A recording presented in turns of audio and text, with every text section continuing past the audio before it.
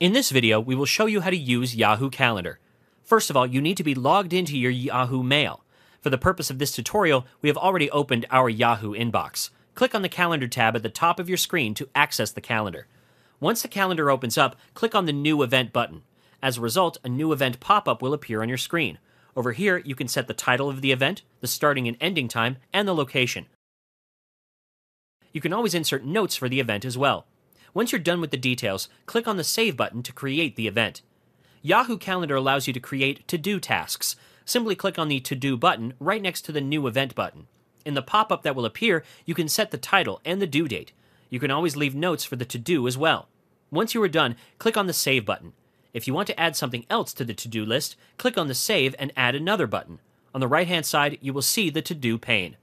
You can always change the calendar view by going to the top and clicking on the Day button. The calendar will be broken down into the 24 hours available in the day. You can change it to weekly, monthly, or yearly.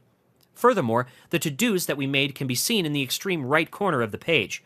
Right-click on a to-do and select the Mark as Done option if you have completed the task. You can always delete a to-do by simply clicking on it in order to open it and then clicking on the Delete button. You will be displayed with a warning message. Click on the Delete button to delete the to-do for good. In this manner, you can work with the Yahoo Calendar.